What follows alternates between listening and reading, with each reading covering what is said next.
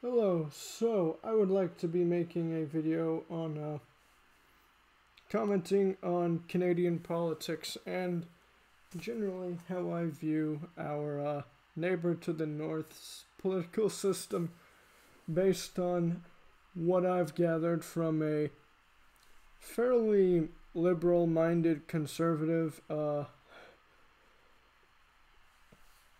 as J.J. McCullough. And yeah, I've gathered that conservatism in Canada is far more liberal than it is in the United States because generally conservatives here tend to very much conserve the traditional American political system with its anti-democratic notions. And JJ, being a Canadian conservative, is more for enhancing the Canadian democracy, which I am happy to see that is something that conservatives in other countries are generally for the expansion of democracy instead of its abridgment, like it is with traditional or typical conservatives in the Republican Party here in the United States. So that is something I definitely would see that Canadian conservatives are more liberal on, even arguably potentially socialist, because seeing that socialism generally is about the democratization of all hierarchies, and because and giving people an actual fair say and fair shake in how society is run in all respects. So yeah, that is definitely a more left-wing position that Canadian conservatives tend to hold, and I would generally, I guess, be more. I don't know. I feel like there's some issues that Canadian conservatives agree on that I would agree with, and some stuff that the liberals would agree on that the conservatives wouldn't disagree on that I would agree with. And then I feel like the NDP might have some others. So I feel like in Canada I would be more of an undecided voter, considering some of the issues at play in in Canada versus in America. I would be definitely more or less likely to vote Democrat unless a specific Republican came along, more along, I guess, the Rand Paul type of Republican, who was generally more freedom oriented, but that would be if the Democrat was just a typical terrible Democrat. I would probably vote for the Rand Paul type Republican in that circumstance. But other than that, the Democrats seem to pass the snuff test on a aggregate basis of policy positions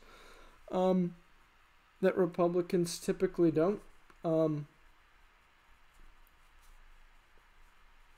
they, in my view, a number of Democrats, especially for my state house seat, I'm not. My House representative has voted against abortion rights in Austin, which is, national level abortion rights aren't really discussed. State level is really where abortion really is a key issue, and he has been fairly conservative more probably more liberal than the Republican would have been had they gotten in power, but still fairly conservative on abortion rights. Whereas I feel like in Canada, that's on a provincial level, that's not really an issue. And so, I feel like, yeah, I'd generally be an undecided voter, like, hey, you gotta convince me. What's your key philosophy and what's your priorities? And even if, and on the stuff that we might disagree with, can you convince me that you're not as, you're open to, how open you are to compromise on those positions we don't really agree with? And how reasonable are you in your flexibility? And then I might consider whether voting for you despite, in the aggregate, despite disagreeing with you on certain positions. So that's what I would generally say for how I would be in Canada, because I'm pretty firmly on the left in the United States, and I would say firmly on the left overall. But I'm generally, but Canada, the conservatives in Canada do not seem to be as crazy as they are in the United States. I mean, I'm sure there are the crazy conservatives. I mean, they exist in every country, but they don't seem as widespread in Canada as they do in the United States. And I do think that JJ is definitely one of the more sane conservatives, and actually really makes some pretty darn good points about Canadian democracy and the Québécois, which, I mean, generally I might, in their left-wing nationalism, I might have some more agreement with, but especially considering their, what they ban religious, clothing or whatever in public spaces. I mean, that seems to me a stretch too far. I mean, I generally agree religion is ultimately a detriment to society in the long run, but banning people's clothing, how they can dress, I think is a step in the wrong direction, regardless of your opinion on religion. That just seems to be an authoritarian response, when the actual thing that should be done about religion is education. Because when you educate people on the nature of a reality, that tends to take away the religious literalism with these texts, and then you expose them to, and then through further education with various experiences of peoples that live these sort of sinful lifestyles as described in the Bible, and you look and see that there's really nothing inherently wrong with living these sort of sinful lifestyles. I mean, the major thing that you could think of is that doing this too much could be considered bad, but other than for like generally, but the Bible doesn't really talk about that except for like, the generally necessary functions that we have, like eating. Like it says gluttony is bad. Of course, if you eat too much, that's not healthy for you. And so that seems perfectly reasonable that you describe it as not a good thing to do. But then homosexuality being a sin, or non-procreative sex or masturbation. Well, I don't know if it's the Bible doesn't specifically mention masturbation, I don't think, but I know it definitely says that homosexuality is sinful. And seeing that, and by exposure to these things, we see religion not so much as a good thing, we see it as sort of more a historical fact that people used to believe this stuff, And hey, there might be some lessons that still carry forward today that are some very basic general stuff. Like, you've got like the golden rule or some version of being kind and stuff. I mean, the Bible goes on to give multiple exceptions to those sorts of things, but that in a vacuum, yes, those are good values to hold and good things to do. So, yeah, religion in that respect is, I would say, a good thing, in that it can, elucidate opinions of the past, but that's not to say that the religions overall are not toxic because of certain of the assumptions embedded within and the various sort of immoralities that are pretty apparent within the religious texts and that the provisions are contained within.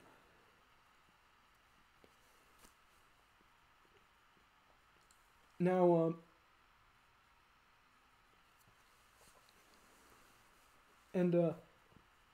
now a lot of people. Now, that's not to say that people can hold these opinions without the Bible. I would imagine it's certainly true that a lot of people hold very bigoted opinions, and then they're not super Christian, but they see the opinions echoed within the Bible, and they go, aha, God's on my side. Well, yeah, but you didn't come to that. You're not like your typical... Now, your typical Christian that was born Christian, was born reading the Bible, is going to go, oh, being gay is a sin. Okay, I guess being gay is bad. And so they legitimately came to that position through their religion honestly, versus a number of people probably didn't. And so the main problem with that delineation is the fact that the Bible is endorsing homophobia in some very bigoted positions. And so the key thing to that is to say, look, the Bible should not be taken as a serious religious text, or as a text that should be viewed religiously. It should be viewed skeptically and with a sane eye, like we would view pretty much any text, whether it was sacred or not. It should not be given sacred, or it should not be treated like as a sacrosanct text of holy wisdom. It should be treated like just your average book that was written in the Middle Ages, probably filled with a bunch of nonsense. Some of it probably is some pretty valid advice, but a lot of it is not applicable to the modern day, and shouldn't be, because it's appalling how people did things back then. And so that's generally how religion should be viewed, at least older religions. Modern religions, if they're remotely believable, they should still be viewed skeptically, and any crazy moral beliefs about it skeptically and criticized. Like, I know Mormonism, that's a modern religion, but it keeps a lot of the barbaric moral moral paradigms of the past intact. So it's not much of a transformative religion. You would want like a new religion, sort of, I guess, a hippie religion that keeps sort of the spirituality of Christianity, but removes all the bigotry.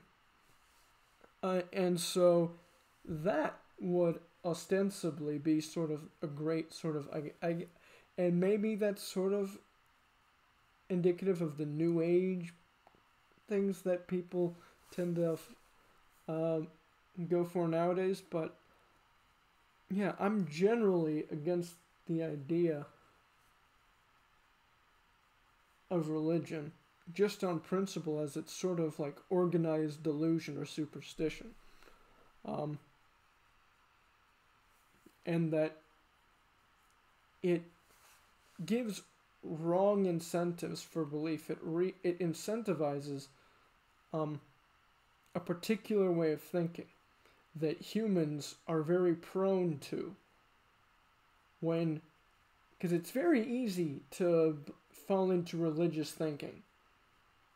It's a fairly difficult thing to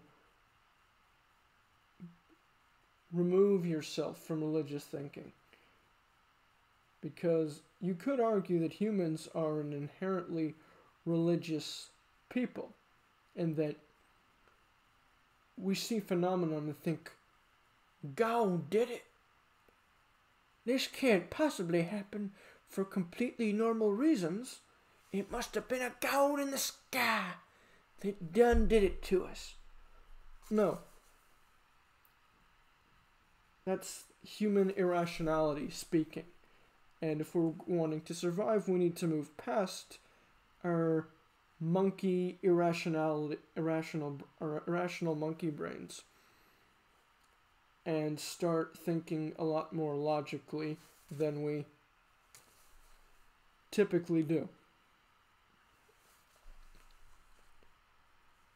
And if we don't, it will further continue down this path. And so, in that sense, I would agree more with the Québécois, but I guess a moderate, I guess the term is laicite, sort of minded, and that I don't think religious clothing should be banned.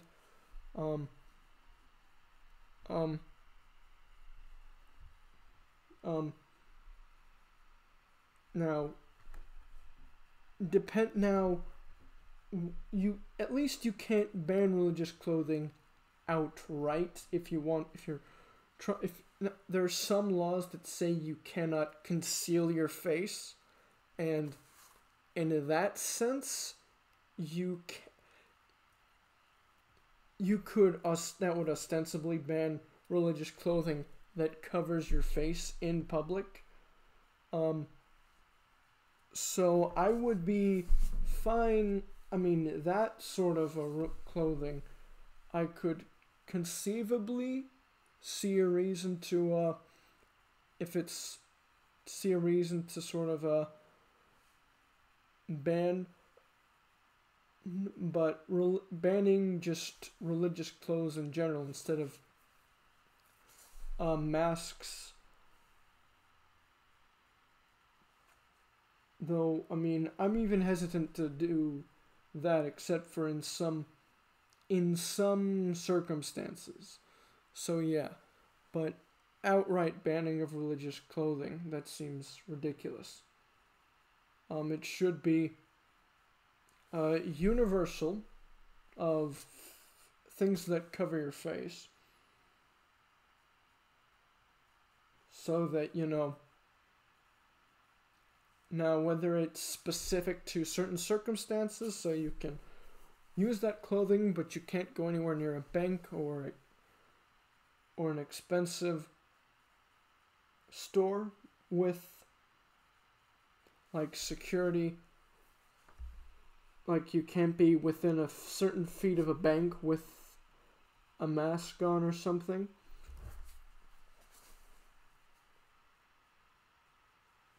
But yeah, I mean, that's the only things I would argue for. And then Now, I am generally sort of a more states' rights sort of guy, but I'm all for states' rights within reason. Like, states can do things I think states should have freedom to do things their own way, but they shouldn't do so at the expense of minority rights. And that's something that unfortunately the Quebecers want to do, which is very much antithetical to the notions of freedom and even left-wing values. So they, for a supposedly left-wing oriented province, they seem to very much have a more right-wing oriented policies. And then one instance in which I would agree with the Conservative Party is guns. Now, I am an American left liberal, somewhat, I guess, more left-wing than liberal. Yeah, but the main thing I disagree with on liberals is guns. Because, unfortunately, people think of gun rights as a right-wing issue. That's not really the case. The traditional right-wing parties favor gun rights, but it's not a right-wing position. It is, in fact, a left-wing position. The right-wing position is that guns should only be in the hands of state authority, of a centralized authority. Whereas the left-wing argument would be essentially, or let's take the socialist, which people would say would be the most left-wing position, would be every 18-year-old citizen gets a handgun.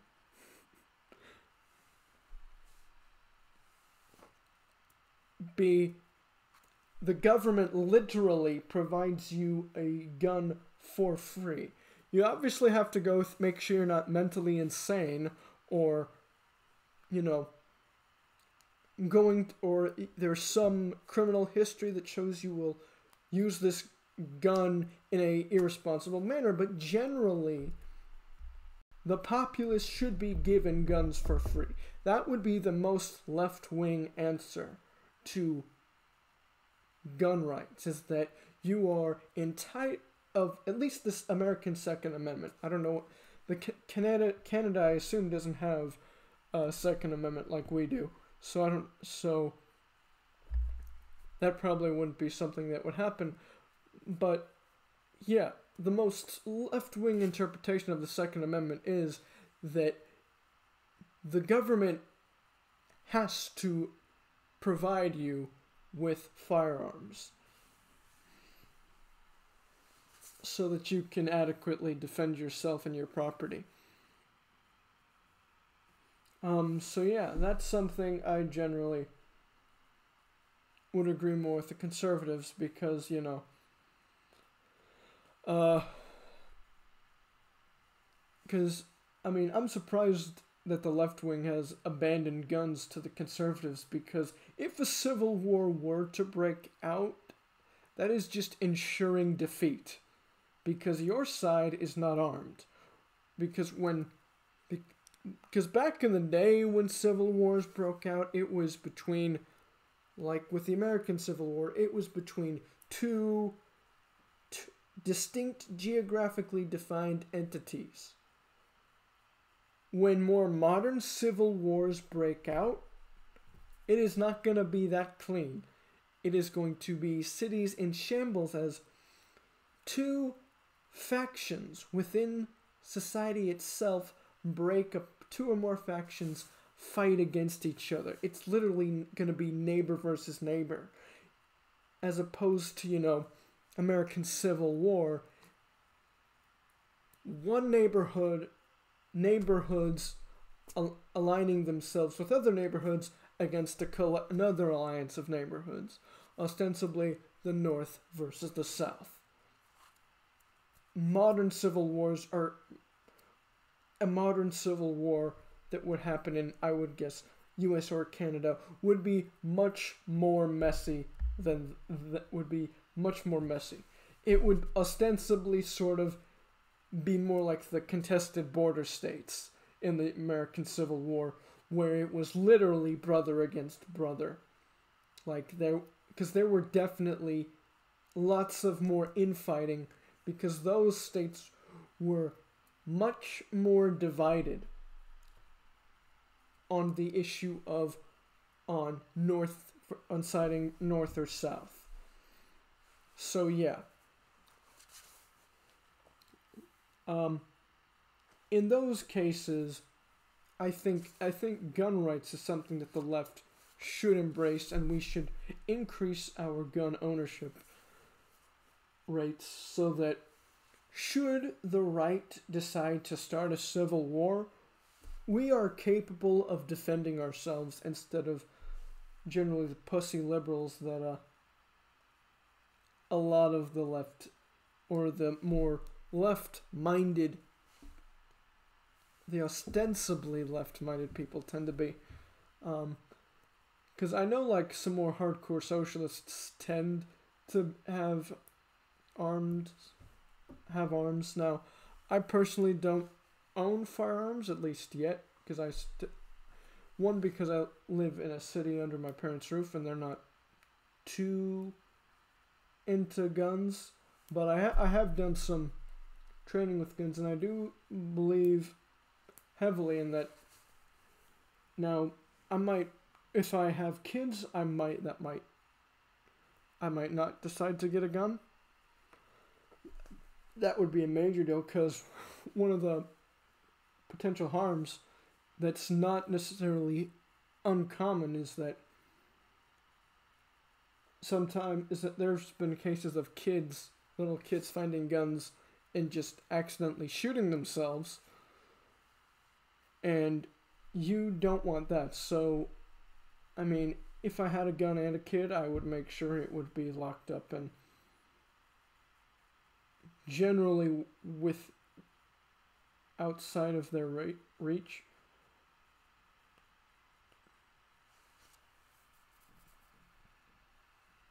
So yeah, I would say, yeah, but I am generally more socialistic minded, and not in the, not in the failed Leninist or Stalinist or Maoist fashion of socialism or communism, more in the gradual, voluntary ways of co-ops and democratization. And the only ostensibly sort of authoritarian measure that I think would be useful would be a law mandating a certain amount of democratization within workplaces so that workers get a larger say within their workplace. And even then, I would say it should only be minimal. I think generally, I would definitely be more inclined to force the introduction. I feel like if we sort of if we maybe, and of course, I'd have to maybe try and do some more test runs, but I would say, I think if we do mandate sort of a very minimal form of democracy in the workforce, it could potentially take off, because once, you start to, because I do think that workers will start to feel more invested in the company that they're working at, and their work will improve, and their pay would probably increase as well, because they're getting a bigger slice of the wealth they're creating. And even with that sort of government mandate.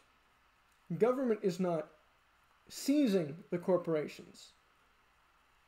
They're mandating that more people have ownership and more of a say within it. So, now, in the sense that the government is controlled by the people, you could say it's more governmentally owned, but the state itself does not hold ownership. It is the collective owners of the state that have more of a collective share in ownership in their companies, which is much more socialistic, but very much more of a libertarian socialist sort of way, which is a minimal, or a social libertarian, which is a minimalized use of state power in a very specific, targeted way to increase the liberty and the well-being of all of the citizenry.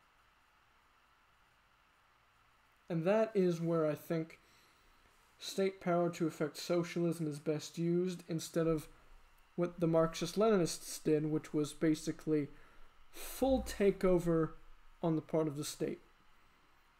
And then hope for the best that it doesn't become a corrupt state capitalist society, which it invariably did, especially under Stalin.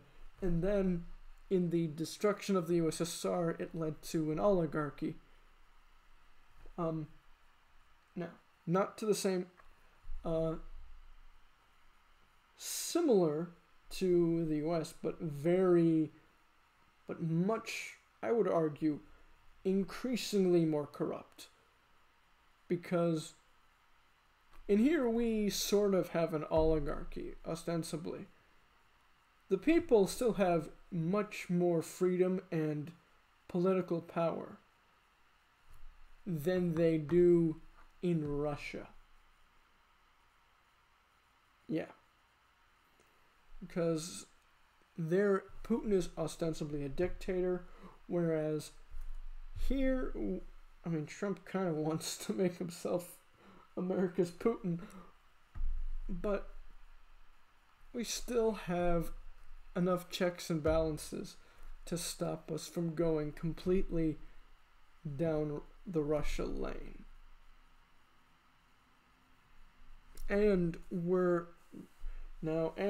with certain democratic reforms, we're becoming more and more of a freer society. And so hopefully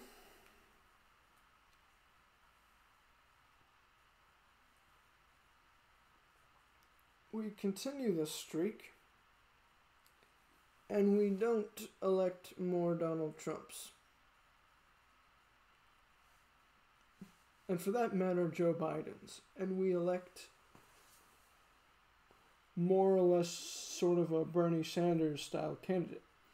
Not even necessarily fully Bernie Sanders. Who knows? Maybe Bernie Sanders goes too far. Maybe he doesn't go far enough. I'm not super married to Bernie Sanders. I know he's definitely going to be a lot better on major issues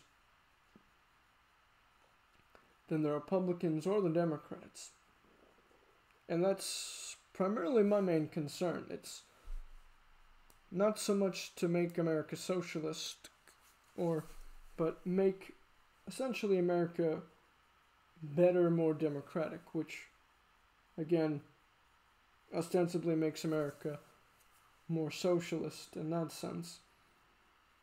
But definitely not in the sort of Marxist-Leninist sense, but more in sort of a voluntary phase that, if anything, that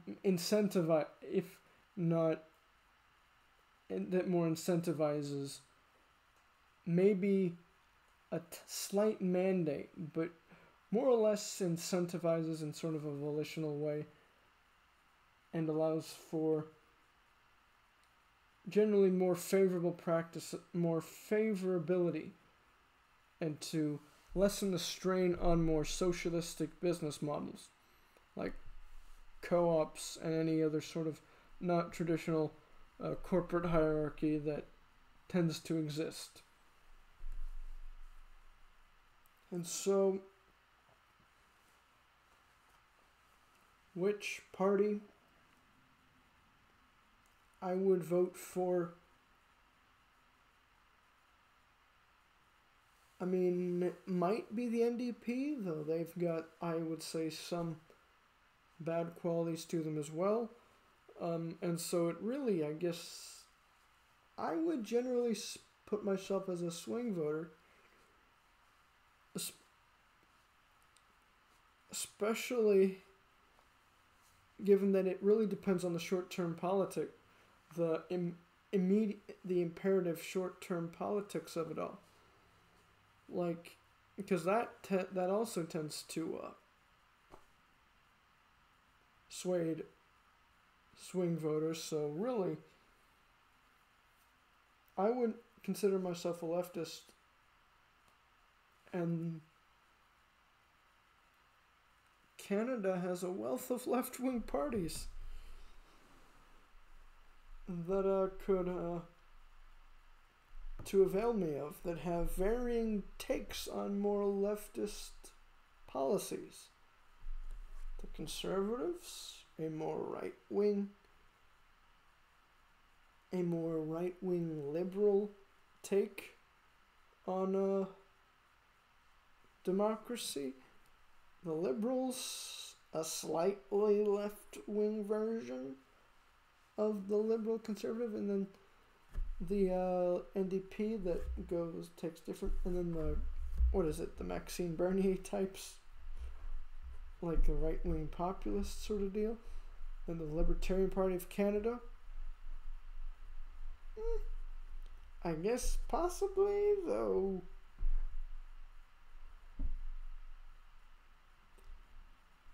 There's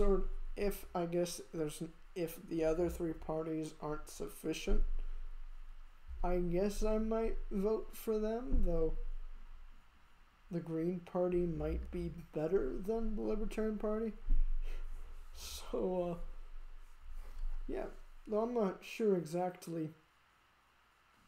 If I were to move to the land of maple syrup, which party I would ostensibly choose, because